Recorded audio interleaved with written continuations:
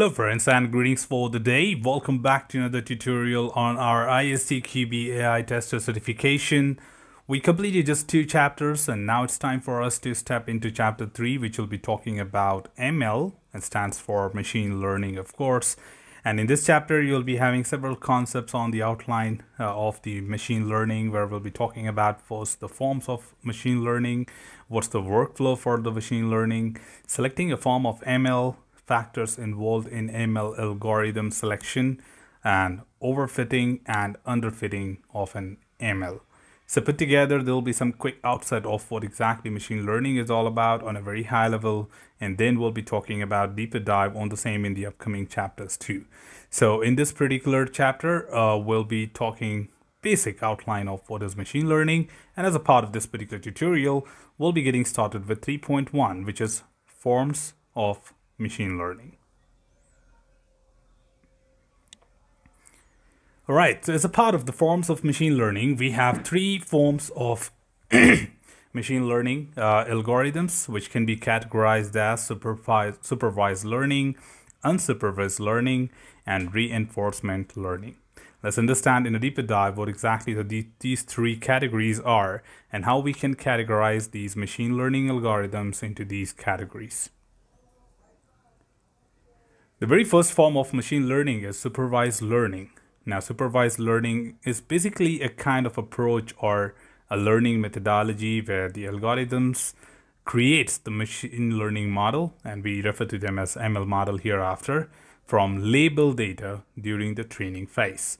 Now, label data is all about like you're giving an outline and giving a name to the training set of data to the machine learning model, and letting them know, hey, this is what you call it as a dog, this is what you call it as a cat, this is what you differentiate between a dog and cat is, right? So you give them a kind of label that, hey, if I show you any picture related to a dog, put that into this category, and if I show you anything related to a cat, then put that into this category.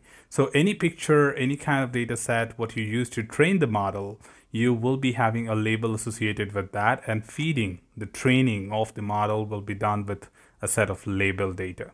So that's what the label data, which typically comprises of pairs of input, if it includes an image of a dog and the label as well as dog, which is used by the algorithm to infer the relationship between the input data, which is like images of all the dogs, and the output labels dog and the cat during the training. Now, this is a very straightforward example to relate back to our Google verifications. When you say that, I'm not a robot, and then you have a set of pictures in the tiles coming up, and the 9 tiles may have a quick question on the top, hey, select which one are bridges.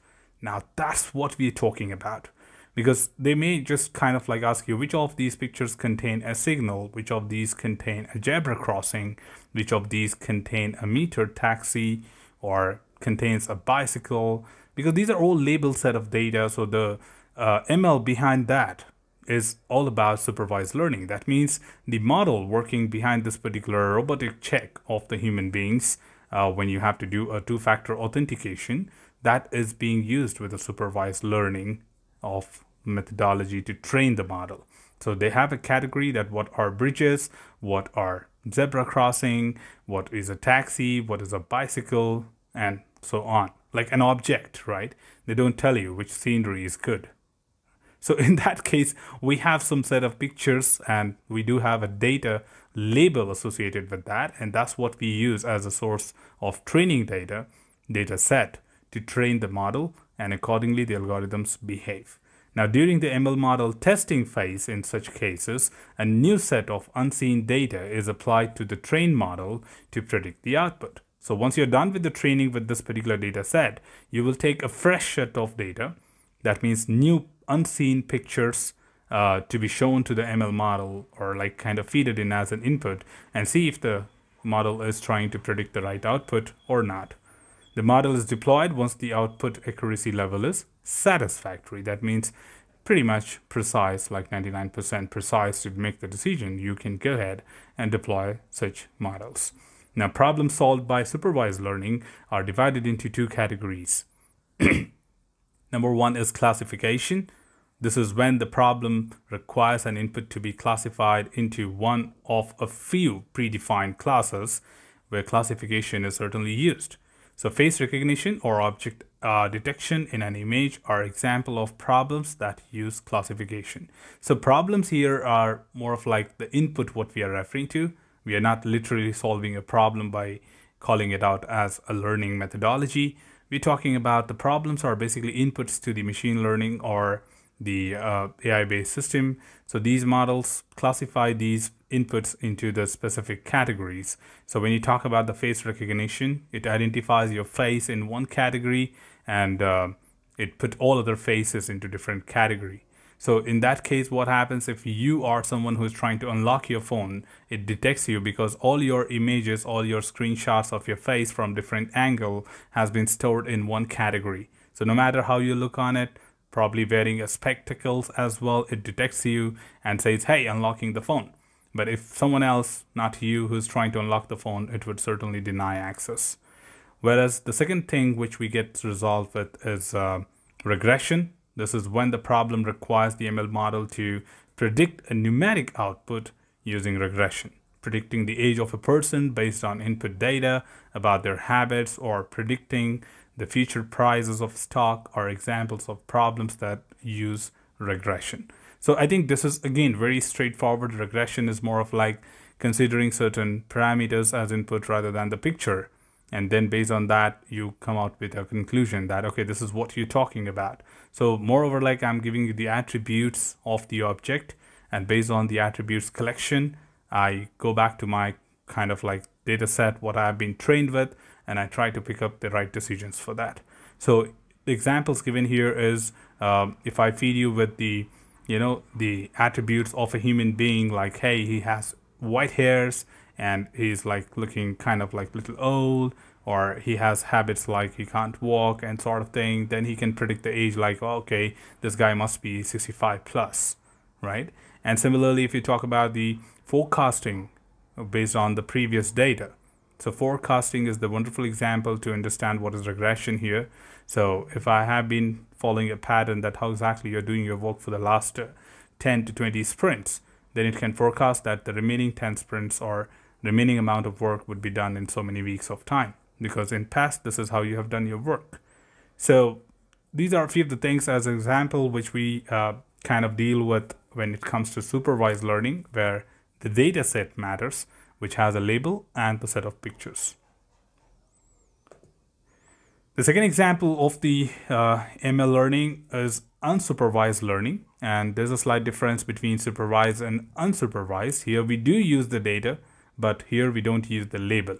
So this kind of learning, the algorithm creates the ML model from unlabeled data during the training phase.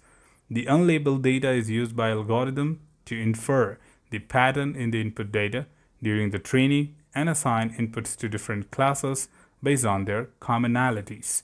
Now, a very wonderful example to relate to this unsupervised learning is I have never fed in to the phone that who looks how, right? But for your face recognition or face unlock feature, they asked you, hey, show me your face from different angles so that I can read it and store it that you are the person whose face I should use to unlock the phone. But when you take screenshots, when you take pictures of different people, the phone tries to accumulate those people's pictures together and give you an icon stating that, hey, if you're talking about this person, I have 20 images of this person in your phone. If you're talking about another person, you have 20 images of or 30 images of this person.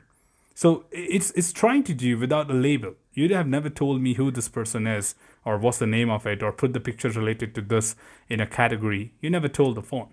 The phone is trying to auto-detect things based on commonalities and trying to group them together in a single segment or in category.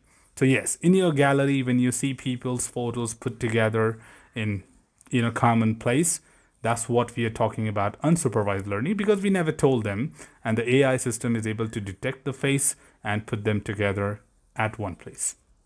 So the model, once trained during the testing phase, when it comes to testing, of course, the trained model is applied with to a new set of unseen data to predict what classes the input data should be assigned to. right? So for example, if you want to test this, you may just go and take a new picture of that person, and you go back to your gallery and check that under the same face, does he add that picture or not? And yes, you may observe that a lot of pictures are misaligned sometimes, because probably the picture was unclear, or maybe the angle was matching with someone else. So very interesting, which is happening in your day-to-day work. Also, the model is deployed once the output accuracy level is considered to be satisfactory, which is always there. And then comes the problems, which are solved by unsupervised learning, are divided into two categories again. Number one, clustering. Of course, you want to group things together. Then you can do this like easy grouping of objects together. So this is when the problem requires the identification of similarities in input data points that allow them to be grouped based on common characteristics or attributes. For example, clustering is used to categorize different types of customers for the purpose of marketing. So that's another example than what I gave you. The second one is association. And this is when the problem requires interesting relationships or dependencies to be identified among data attributes. For example, a product recommendation system may identify association based on the customer shopping behavior. Now, I think this is another very common example which you could very well determine and understand, that when you go on a shopping cart or e-commerce website, and no matter what kind of product you're shopping, you always see a recommendation right below that, because they specify clearly on top of it, people who bought this product, they also have bought this one. Would you like to go with that? Or when you buy, probably for example, a mobile, you would always see a recommendation for the screen guard, or you must see a recommendation for the back panel for that phone. Why? Because there is a model behind the screen which is trying to adapt your behavior and commonality and see that, yeah, this phone doesn't go without a back panel. So of course you will need to buy this, and this is very common among people who are buying this product. And then they will suggest to you, they will give you the output that, yeah, would you like to go with the screen guard and the back panel too? If yes, please go ahead. So you feel happy that the system is so precise. You know, they're trying to recommend us some good products, and you sometimes buy that. Point is, no, they don't want to give you the recommendation, rather they want to increase the sale. But yeah, we are talking about the model being trained in a way that they can talk about the commonalities, and then based on that, they can come and give you recommendations. Well, coming to the third one, of course, this is called as reinforcement learning, which is another form of ML, where reinforcement learning is an approach where the system, well, called as an intelligent agent, learns by interacting with the environment in an iterative manner and thereby learns from experience. Now, reinforcement learning does not use training data at all. That means they use the live data, how exactly things are happening and how it is going to work, and accordingly they behave. Now, the agent is rewarded when it makes a correct decision and penalized when it makes an incorrect decision. For example, setting up the environment, closing the right strategy for the agent to meet the desired goal. The designing a reward function are key challenges when implementing reinforcement learning. Following that, robotics, autonomous vehicles, and chatbots are the examples of applications that use reinforcement learning. So again, if you talk about the robotics, autonomous vehicles, that means they are capable of dynamic situations. They don't have any kind of predefined training data set. Rather, they just have sensors which detects a particular type of motion and accordingly make decisions on that. And now there's no data. For example, if you're talking about a car like Tesla, right, which is a complete autonomous car, which drives you from one particular location to another location, it clearly says that there's no predefined data for such ML models. It's just that they have been told about what is the strips on this road and what exactly is the map directions and what is the control on the speed, etc. That is what is the pre-feeded thing. But there's no training data that what does a kind of like, vehicle looks like, and what should you do in that case. If you have a car in front of it, should you apply brakes immediately? If you have a truck in front of you, you shouldn't be applying brake immediately. or there's a human being right in front of you, what should you do? So there's no predefined data. It's just that a sensor says that if you have any obstruction in next 20 meters or 30 meters, depending on the speed, you apply the brake accordingly, right? And that obstruction can be anything. Anything. It could be a human being, it could be a car, it could be a truck, it could be a plane. Point is, we don't have any predefined data, which we have used to train. We didn't train with the data. Rather, it is reinforcement learning, which says that whatever comes, you need to take that action. So robotic arms or robotics, whatever you use it for, the autonomous vehicles, the chatbots, they always respond to dynamic inputs. They don't have any predefined data, like set of questions to be answered. The chatbots come up with your queries and appropriately try to understand and respond to that. So in that context, this is completely different from the supervised and unsupervised learning. So I hope you got a good understanding of what exactly the forms of ML are and how exactly this is being applied to your real-time standards. So that's all from this particular tutorial, team. Should you have anything else, feel free to comment below. I'm always there to address your queries and answer them well. Till then, keep learning, keep exploring, keep understanding the context. Thanks for watching the video, team, and happy learning.